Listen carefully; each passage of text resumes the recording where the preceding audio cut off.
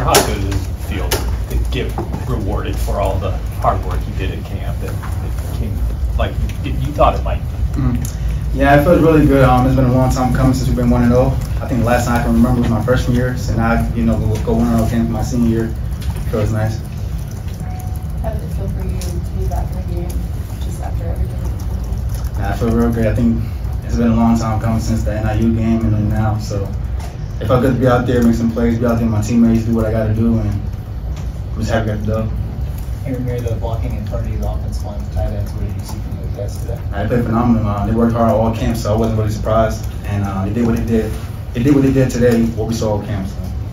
What stood out about Dylan and just how he handled the day in the offense for his first game? Like a pro, flawless. There's not enough great things I can say about him. He just played like a pro. He's here night and day, so no surprise at all. You were on the field for the first play of the game. Just what was he like in that very first huddle as the game started? He was calm, zen, ready, to go to action.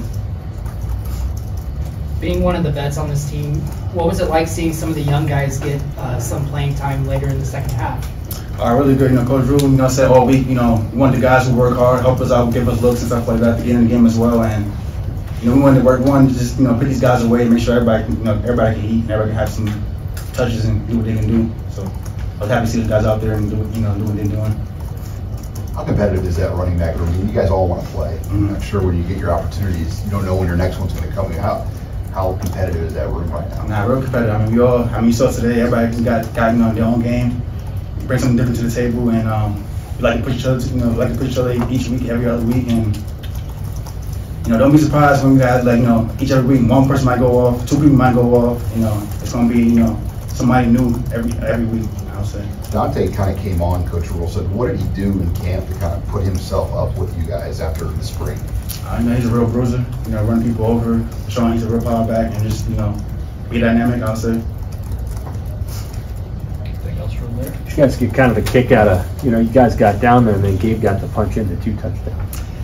Yeah, I told Coach Drew, give the little back some love, what I'm saying? We can punch in there a little bit too, me and Emmett, but I'm happy for those guys to get their touchdowns. It's a long season, so I'm not complaining at all. Is what Banks and Nair did today, is that what you've seen all season? Yeah, all camp, all spring. I knew they was going to get there when they had a chance, so no surprise at all, as I said earlier. Okay. Thank you. How did you see the play unfold that led you in? Talking to the coach on the sideline, Coach JB, he tells me what to be prepared for, so I knew that play was going to come, being in a position, and I was able to make that play by him. How did you feel after that one? Yeah, it felt good, coming back from the play earlier, is going on to the next play for my teammates, them telling me to keep my head up, so I was happy that I got to make that play, and them being on my side. Matt Rule has challenged this defense to take the ball away more this year. They're winning the turnover margin, not just on the offense, avoiding takeaways and fumbles. But what did that moment say about the work that you guys have put into, further, putting emphasis on taking the ball away? Yeah, in practice, we go out there every day trying to get the ball. We want to be around the ball, make plays on the ball, punch the ball, Every time we see the ball, we want to get it, And him making that emphasis, it made us go harder, making us a more physical team to go out there and play. Getting that safety, how much did it rejuvenate your defense? And obviously you guys well done the rest of the way. Yeah, in that safety, I feel like that was a good fit for me, with this system, and them being able to coach me, giving me the opportunity to go out there and play to my ability, I feel like they helped me. You've got so many veterans. How did you see guys react after that one drive where they put their foot down on the pedal and scored? What do you see from guys on the sideline right then? Yeah, from the sideline, from the older guys, they told me to keep my head up. So that's what I did. I went on to the next play, and I took my focus off of that play and just continued to play with the guys on the side of me. From the sideline, they told me the same thing, the coaches. They told me to just keep my head up, and that's what I did. On that, what did you see from John Butler? It was his first game as a Husker coach. What was he like in the huddle? Man, he was energetic, having him on our side, as a coach. He's a good coach, and I appreciate him for coming out here, giving us the opportunity and he giving us the inside look on the NFL, how he coaches those guys, and him being able to coach us like that is getting us prepared for that. And we saw Dylan make a lot of throws. I mean, were you seeing those kind of throws as a defense for most of the month of August? Yeah, you know, when he came, he's a good quarterback, man. He's been making plays. When he went out there today, you could tell like he wasn't nervous. He's a good quarterback, making plays as a freshman, you know. He's going to have a bright future. On that touchdown drive that UTEP had, I mean, they were snapping the ball almost instantly after it was set. I mean, what kind of challenge is that for a defender to get ready when they're snapping that ball right away? We knew that was going to come in like that, you know, and we just had to get adjusted to it. We got adjusted to it throughout the week. Coach told us how they was going to come out here and play, and we just had to be ready for it when they did it. We knew it was going to come. They started to make a couple plays, so we knew the tempo was going to come. We just had to go out there and execute what we've been doing in practice. I know you want to enjoy this win. What is helpful though about the things that UTEP does that prepares you for next week? I feel like the tempo they had, you know, they like to throw the ball downfield. Like this week, they're going to do the same thing. The tempo that's going to get us prepared.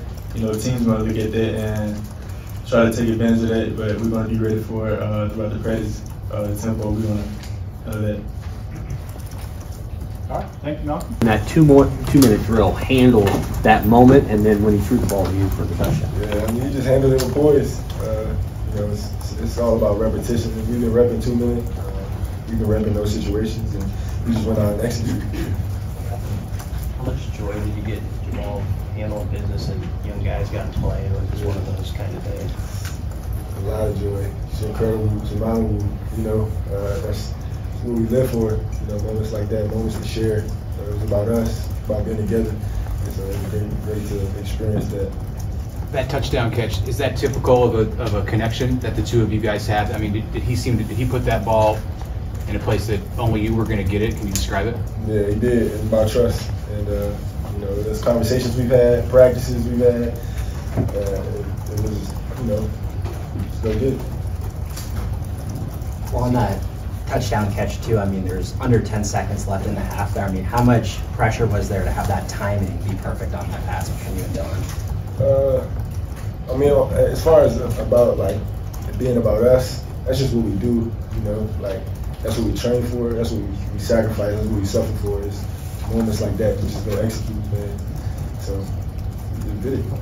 Those 2-minute situations, so how important, you don't get a lot of opportunities to execute those in the game. How important is it to take advantage of the way you guys did in your first time out? I mean, it's very imperative. Like, that's something that we can look back on and be like, this is how we get it done. You know what I'm saying? Knowing that the next time could be totally different, will be totally different. It ain't going to be the exact same thing. So this can never be something you're really ready for. It's just something about being in the moment and just handling business.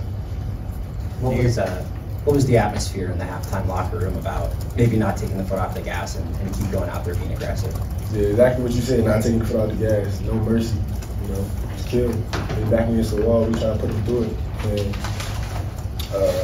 yeah, we're not satisfied with the celebration. Just keep doing what we do, keep playing Nebraska football. Anything else for Jamal? Isaiah and Nair, it seems like you two have gotten really close over the last few months. What was it like seeing him have that kind of day after, you know, he hadn't played in games in a long time with this injury? I mean, the spiritual dreams that we had, the visioning of success that we had before this moment, it just came in, you know, physical reality. Like, it just happened in front of our eyes. And so it was exciting. He's one of the most talented players in the country. You know, he should be on that free list. You know, so he wasn't going to do us. It's business. What'd you see, Jamal, in the huddle from Dylan right at the beginning? First, you know, opening kickoff, you guys get the ball. What'd you see in his eyes? That killer mentality. You know, he's been having that in his eyes since he got on campus. Like, I'm humble, but I'm him, you know, and just go kill. So I see the fire in his eyes. All right. Hey, Marquise, Coach Roll mentioned coming out to the huddle after the turnover that your offense had, and you guys were getting ready to go, and he was going to try to fire you up, and you had some words. What's going on there with the defensive leadership in that moment of the game? It's 7-7. You guys just turn the ball over. Honestly, I told him, you know, we've been preparing for this all off season. I seen him walking over like I could see it in his face. He was getting ready to try to get us riled up, but as soon as we saw it happen, everybody popped up off the bench super fast, stormed out on the field, ready to go. So I just let them know, like, hey, we good. We know exactly what to do right now. You know, and it just falls back on everything that we've been speaking about this off season leading up into this game, about just playing great complementary football and always having, you know, your brother's back. You know, something bad happens to somebody on the team, it's next play. We got to make them right at all times. So that's honestly what the mentality was for the whole defense. How did it feel to be back at cornerback after playing some time at safety? It felt fine. You know, I've been playing a little bit of everything this off season, but you know, I grew up playing corner, played corner in high school and stuff. So, you know, it felt natural. It was really fun, you know, being back out on that island. But I couldn't be more happy to be at a position to help the team is my biggest thing. What do you see from guys after they had that one drive, the 3 plays where they really put their foot on the pedal and scored? What was sort of the reaction on the sideline and how you guys handled it? It was nothing different than what we saw from both sides of the ball this offseason. You know, we did a lot of competing this offseason and all camp leading up to the season. So we knew exactly what the offense was going to go out there and do, and vice versa, honestly. It was no surprise to anybody when they had that long drive and capitalized with his touchdown at the end of it. And, you know, on the flip side, I feel like they didn't really have any surprise in them at how we came out and we played on the defensive end. For the last few years, how nice is it to have an opener like this? When you played openers in Ireland and at Illinois and you're on the road last year in Minnesota, to be back at home in a game like this where you emptied the bench, I mean, how different does this day feel maybe compared to some of those past openers you've been a part of? It's just great to start the season 1-0, honestly. You know, coming out is good for everybody that a lot of guys got to play. That was our goal, get the guys who helped us all week to prepare for the game in the game, you know, and, you know, we met that goal, and I couldn't be more happy seeing those guys out on the field because those are some of the hardest working men I've ever been around. You know, they come out each and every day giving us the best looks possible. So just being able to have them get that experience to play in Memorial, and, you know, not everybody gets to play in a college football game. So it made me happy seeing them guys on the field having fun, especially, you know, it was no drop off to me. Like, you know, they went out there and they played exactly to the standard that we play at, and it was special to see. Anything else for Marquise? What's it like when they switch quarterbacks mid-game and then switch back? Does that sort of throw you for a loop on defense at all or change anything? Not really. You know, we watch a lot of film. We have a lot of meetings, so, you know, we kind of knew exactly each quarterback style of play. We expected both of them to play coming into this game, so there was no really surprise or shock or anything when that ended up happening. You know, it was more so anything like, all right, this guy's tapping out, we got another one to make tap out. So how important is it? Coach Rule talked about turnovers and winning the turnover battle, +1, +2, whatever, to set the tone that, hey, you guys can do this, since it didn't happen much last year. You know, this off season and this camp, getting takeaways and taking care of the ball was something we really harped on over and over and over again every day, from, you know, just making sure that we're very intentional about how we practice with holding the ball on offense and punching at the ball and ripping at the ball on defense. So I think it was more so, you know, a lot of these guys are the same people from defensive side at least, but, you know, just intentionality makes a big difference on how good stuff can be. Okay. All right. Thank you, Marquise. Thank you, guys. Thank you. How long have you waited for this moment and kind of break down your first game? I think I've been waiting since I could think about playing football, probably 8 years old. I mean, just try to take it all in, not be like a tough guy football player. You know, you gotta be a human and enjoy the scene. And, yeah, it was a lot of fun. And, you know, the fans showed out, you know, like I knew they would. What was it like having all the fans around you there for the first play and having all of Memorial Stadium behind you? Yeah, it means a lot to have that kind of support for our team, and just to have them behind us. You know, there's no place like it, and very grateful to be in this position with all my teammates, and yeah, I'm grateful. That first touchdown pass, did the expectation meet the reality of when it happened?